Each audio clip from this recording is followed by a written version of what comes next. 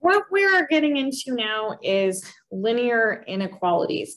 And I want to start by just talking through kind of how we read the notation. So if I wrote something like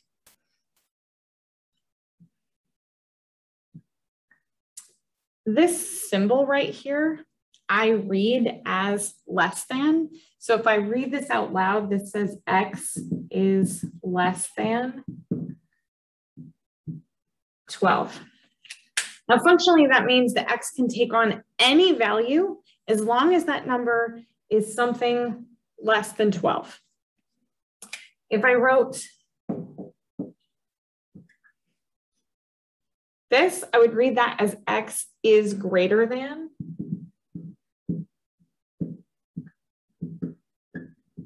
5.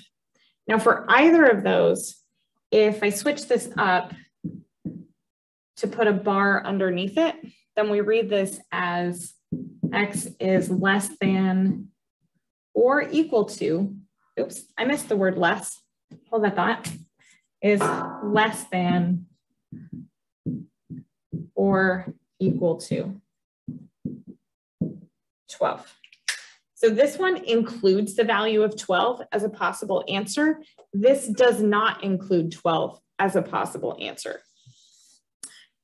In calculus, on the placement exam, in other places in your mathy life, sometimes we want to write things in inequality notation.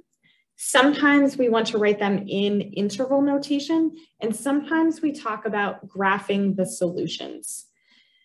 So let's just take a deeper dive into that x is less than 12 piece and talk about what those different formats for our answer would look like.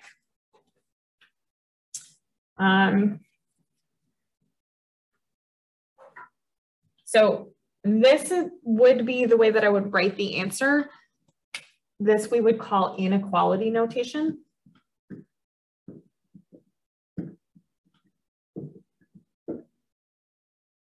If I asked you to graph the solution,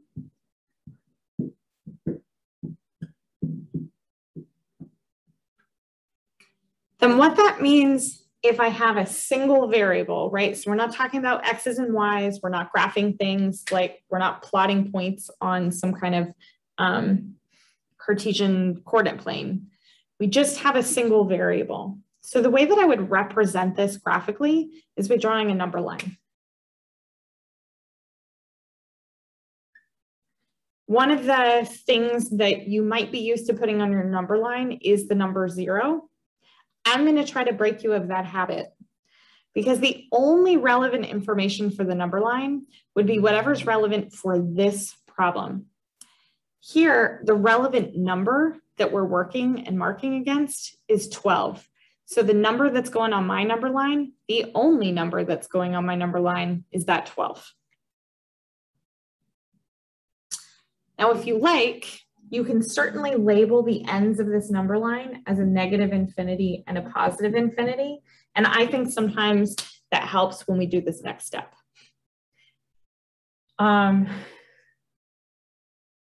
So if I'm going to graph the solution, this is the entire number line, and I've essentially broken it up into 2 pieces.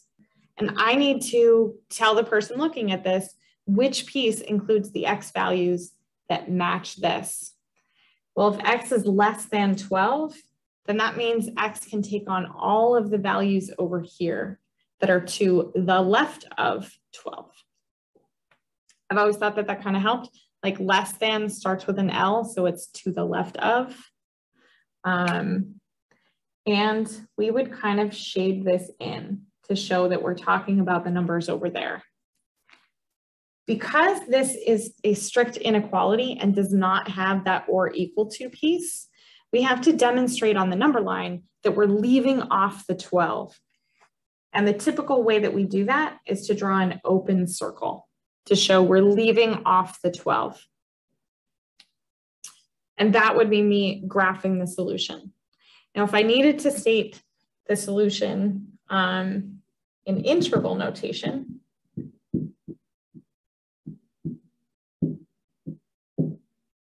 When we talk about interval notation, that means I'm going to give the interval in which all of the possible X values live. And if we've graphed the solution already, then the interval is this piece right here. And that's where I was saying that when we label the negative infinity and positive infinity endpoints, sometimes it's easier to transition to interval notation, because I can see that my interval should be from negative infinity to 12. And when we're talking about interval notation, we have two things going on. We have parentheses and we have brackets, or sometimes we call them square brackets.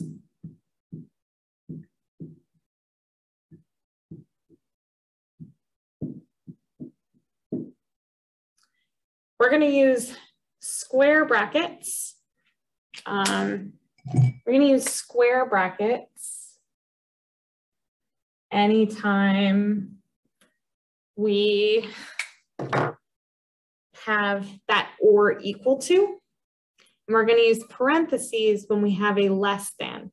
So when we're actually including the number, we use parentheses, we use the brackets, the square brackets. And when we're leaving the number off, we use parentheses. There's one caveat to this. Negative infinity and positive infinity, regardless of what's going on in the problem, always get parentheses because we can't actually get to that number. So the correct answer would be to have parentheses on the negative infinity and also parentheses on the 12. So I'm just going to look at this. I'm going to pretend that's an equal sign and drag it along with me and do what I would ever normally do with an equal sign. So here I'm going to want to group my X's together, group my numbers together, get my X's on one side, get my numbers on the other side. So I would subtract 3X from both sides. And I would add 2 to both sides. And if I do all of that, then on the left-hand side, I'm just going to have an X. And on the right-hand side, I'm going to have a 6. So I would read that as X is less than 6. If I needed to graph that, 6 would go on my number line. It would get an open circle because it's an or, it's a strictly less than. And since X is less than 6, I would shade to the left. If I wanted to write that in interval notation, that would look like negative infinity to 6. Everything gets parentheses.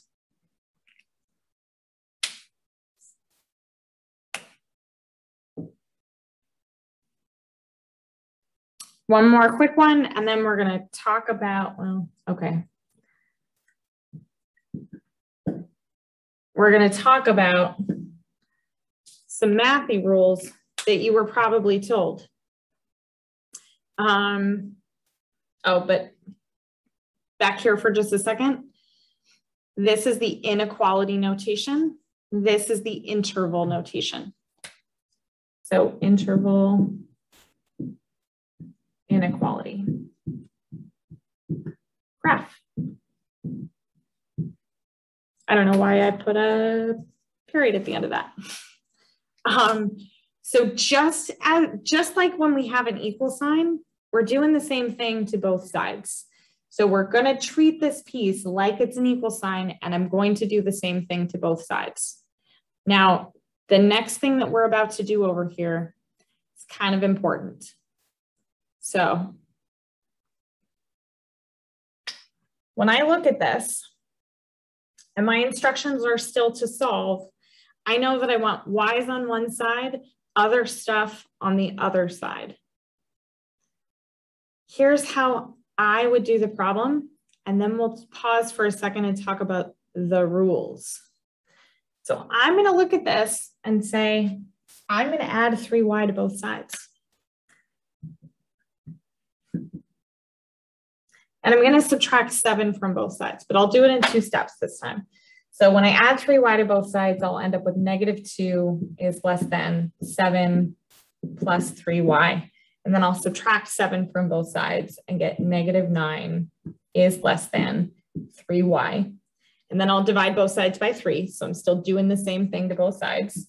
Divide by 3, and end up with -3 is less than y. Oh, by the way, I wrote this as -3 is less than y. The other option here, I can think about this as saying y is greater than -3. These two statements mean the same thing. And part of the reason why is if we think about how they are graphed, let me take this one right here. So we've got -3, dude, I said -3, wrote -6. That is some weird brain stuff. Okay, -3 is less than y. Well, this tells me if -3, if that's less than what y is, then -3 should be the thing that's to the left of y. So the y values would be anywhere out here. If I take the other version of the statement, the y is greater than -3. Here's -3. And if y is greater than -3, greater has an R in it, so the y value should be to the right of -3. Either of these is correct. Either of these give the same answer in interval notation. They would both say -3 to positive infinity. This one would also look like -3 to positive infinity. You probably once upon a time were taught that if you have an inequality and you multiply or divide both sides by a negative number, that you need to switch the sign of the inequality. That is true, but weird and an arbitrary rule. You know why I didn't have to do that in this problem? Because I wasn't afraid of putting my y's on the right-hand side. So if I just remember to move the variable to the side where it will have a positive coefficient, then I never have to worry about it. If that bothers you to have your y's on the right-hand side, then you're going to have to remember the rule that if you divide by a negative number or multiply by a negative number, you'll have to switch the sign of the inequality. So let's walk through this problem if we did it the other way.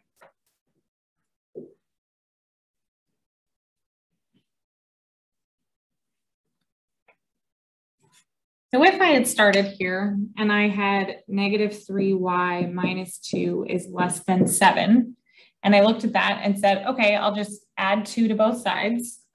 -3y is less than 9, and then divide both sides by -3. But when we divide by a negative, we're supposed to remember to flip the signs. You'd get y and then flip that over and get a -3. So we get the same answer. If you do this, addition or subtraction doesn't change, doesn't ever flip the sign.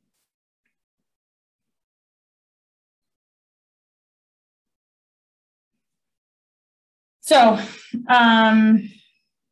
I don't actually care which way you get through these problems. And it is probably good to know in the scheme of things that multiplying or dividing by a negative means that you should flip the sign of the inequality. I happen to be a proponent of just move the variables around. Great. I've got a greater than or equal to in here. So I already know that when we write our final answer, it's going to have a square bracket. Or if we're graphing the answer, it's going to have a filled in circle because of the or equal to.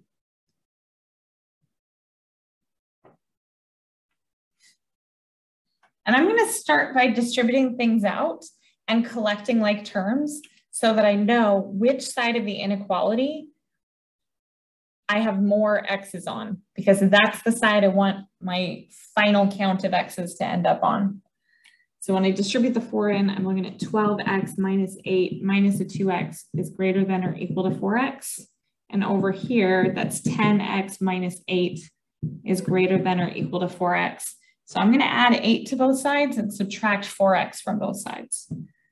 6x is greater than or equal to 8, which is going to give me x is greater than or equal to 8 divided by 6. And I'm going to take a minute to simplify that as much as I can. 8 and 6 are both divisible by 2. So that's going to look like 4/3. If I wanted the answer in inequality notation, I would quit right there. If I wanted to graph it, the only number going on my number line is 4/3, unless you want to include the negative and positive infinity. And then this says x is greater than or equal to. Greater than has an R. I'm shading in to the right. I need my x's on the right. I'm going to fill in that circle because of the or equal to part. Gives me a filled in circle. And if I wrote this in interval notation, I'd have a bracket for the 4/3 and then be going to positive infinity with parentheses, because I'm always going to have parentheses for positive or negative infinity.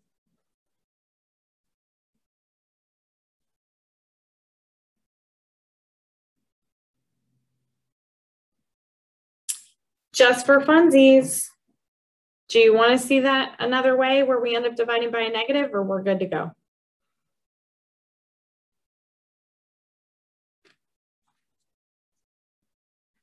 I think we'll just move on.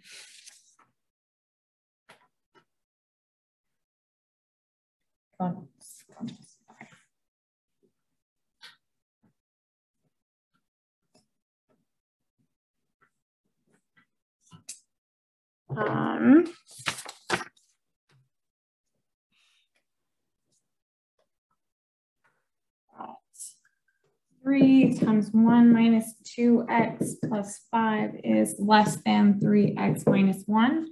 So already I know I've got an inequality. I'm going to have an open circle or parentheses in my final answer.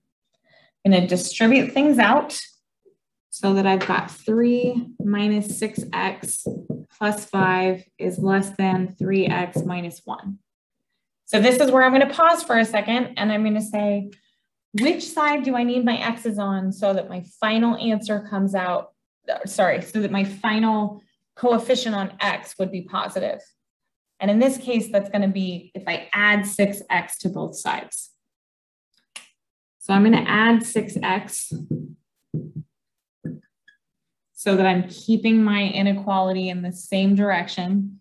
3x plus 6x is 9x. And if I combine these numbers together, I've got 3 plus 5 over here, so I'm at 8. And then if I add 1 to both sides, I'll have 9. So I read this as 1 is less than x. And if I think about my number line, 1 is going on my number line. It's going to have an open circle because of the or, because it does not have an or equal to. It's a strict inequality, going from negative infinity to positive infinity. And now this says 1 is less than x, and you have a choice. We can flip the whole thing around to say x is greater than 1, or we can think about this as saying 1 is on the left of x. So if 1 is on the left, then x is over here. Or in interval notation, I'll have a 1, comma, positive infinity.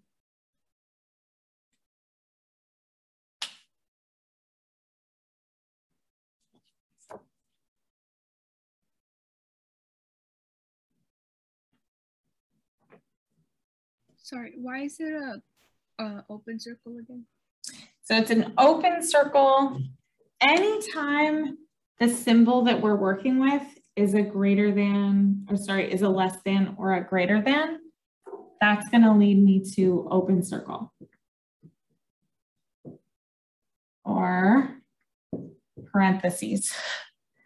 If we had the or equal to part with the little line underneath it, that's what tells me to make it a closed circle or use square brackets.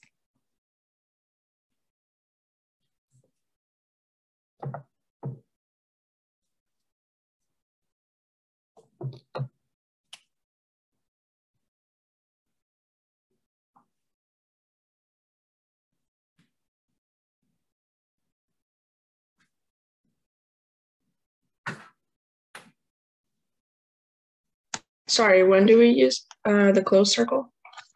So if it has the bar underneath, so if this said less than or equal to, if it said greater than or equal to, both of these would tell me we have a closed circle. Or square brackets. Okay, thank you. Yeah.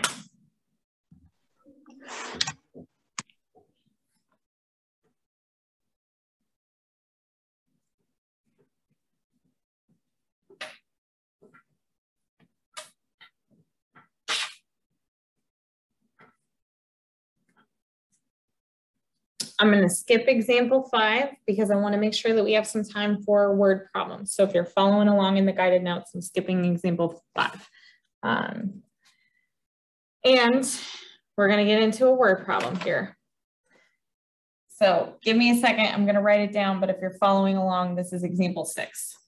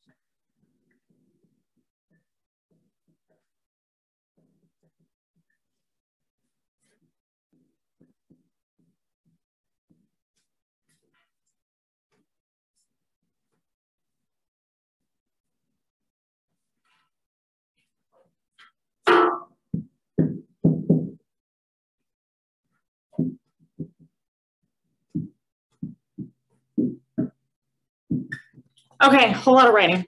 So sorry.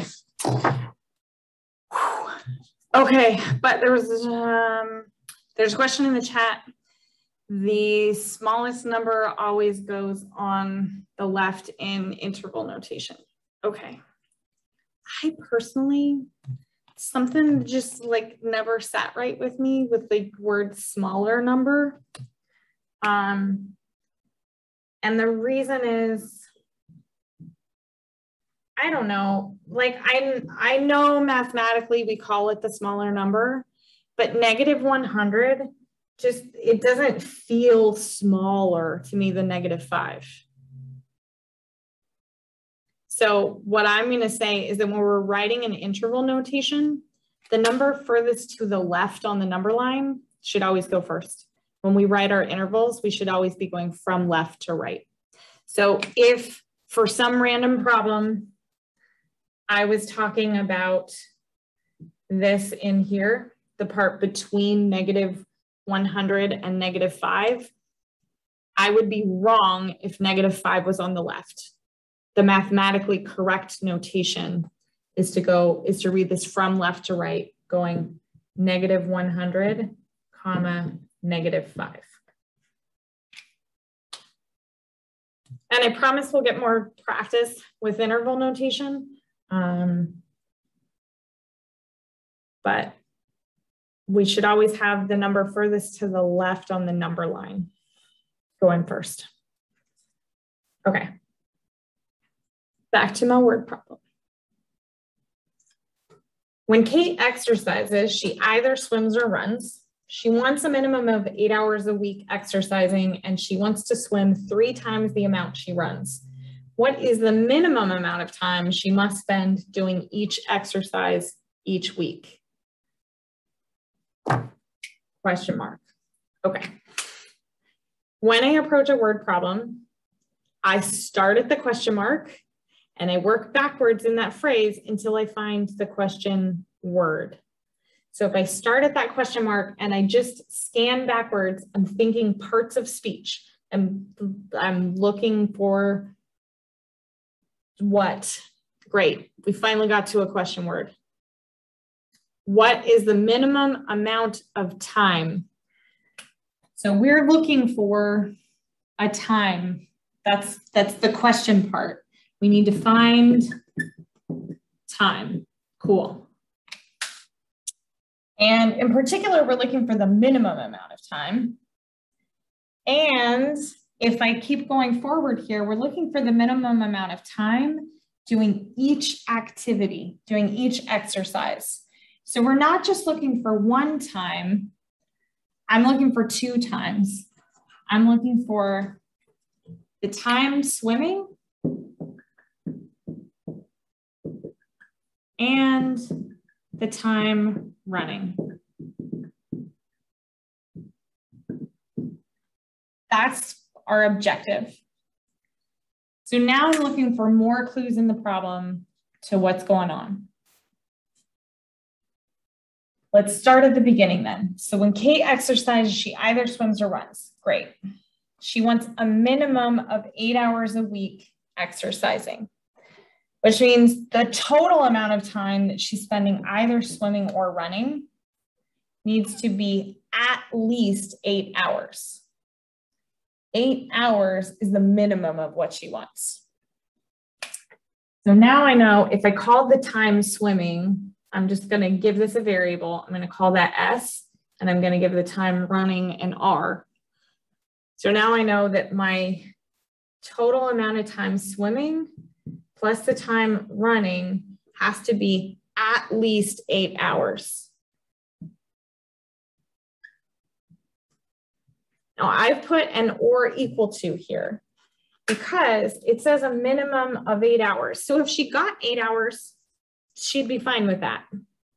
She either wants 8 hours or more than 8 hours.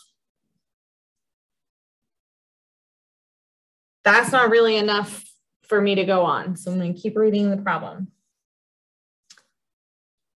She wants to swim 3 times the amount she runs. So I need my swimming to be 3 times the amount running.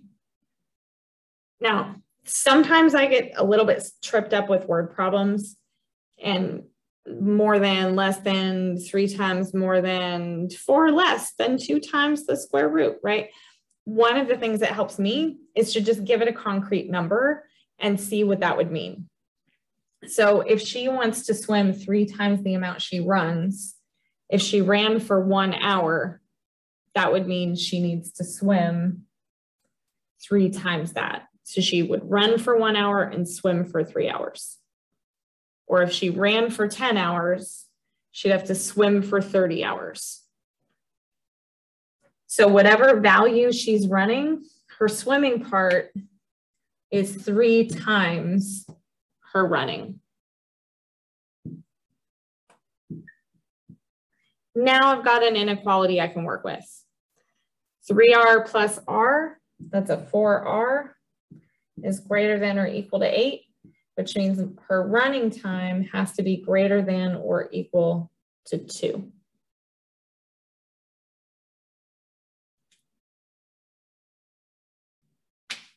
And if her time running is greater than or equal to 2, then her time swimming had to be 3 times that. So her time swimming would have to be greater than or equal to 6, and her time running would be greater than or equal to 2.